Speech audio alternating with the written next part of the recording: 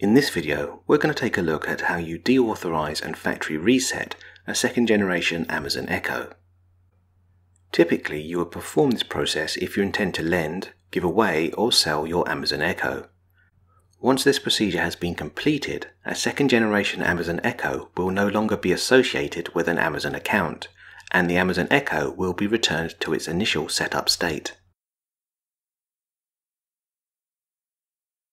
You can deregister an Amazon Echo either via your Amazon account or via the Amazon Alexa app. In this example, we'll be using the Amazon Alexa app for iOS. Let's start the Alexa app. Now, from within the Alexa app, we're going to select the menu option. Then we're going to select Settings.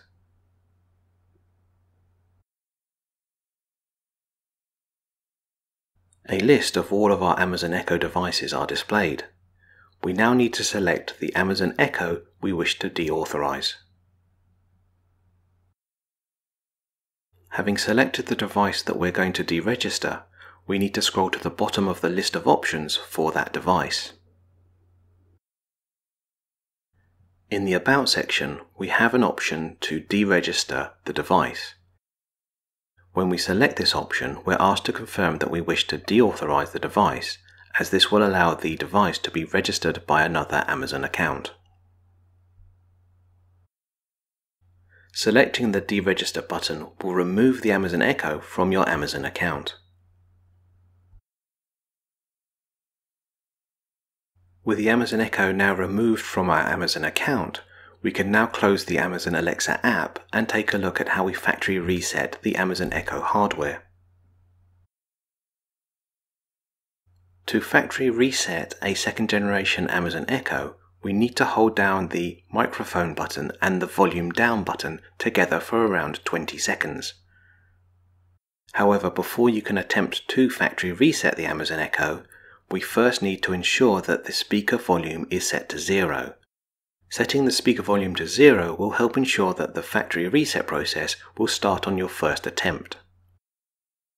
Now, using two fingers, press and hold down both the microphone button and the volume down button for around 20 seconds. When the indicator light turns orange, you can remove your fingers from the microphone and volume down buttons. The indicator lights on the top of the Amazon Echo will now flash blue. Then the blue light will start to spin.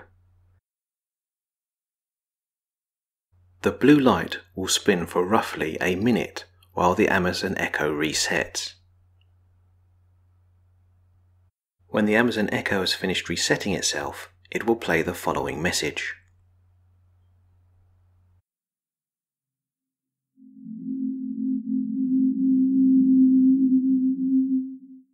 Hello, your Amazon Echo is ready for setup. Just follow the instructions in your Alexa app. The Amazon Echo has now been reset back to factory defaults, and we have deregistered our device from our Amazon account.